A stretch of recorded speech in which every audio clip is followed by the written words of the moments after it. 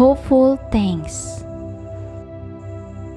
Romans chapter 5 verses 1 to 6. You see, at just the right time, when we were still powerless, Christ died for the ungodly. It's been said that our souls need hope the way our lungs need oxygen. Paul knew about our need for hope.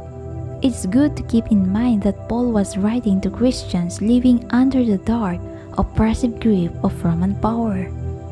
Seeds of hope were hard to scrounge up in the midst of the thorns of uncertainty and turmoil. My guess is that you, like me, are often surrounded by situations of uncertainty and turmoil. Maybe a loved one has received a troubling diagnosis and the path ahead is frightening.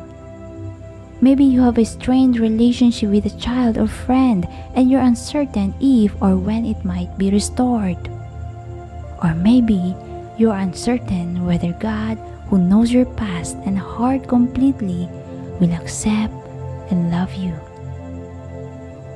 Paul extends hope to each one of us, a hope so powerful that it can both calm our fears and move us to give thanks. That hope is built on the truth that even though we are powerless and sinful, Christ died for us. And there's more. Christ rose again from the dead. So our hope is forged out of death's destruction, out of Christ's victory over the grave. There's no greater hope in this world. The darkness and uncertainties in the world around us do not get the final word. God does, and God reaches out with life-renewing love to us. So let's live this day with hope, giving thanks for Christ, our Savior. Let's pray. Father God, your love is beyond imagining. Fill us with hope today.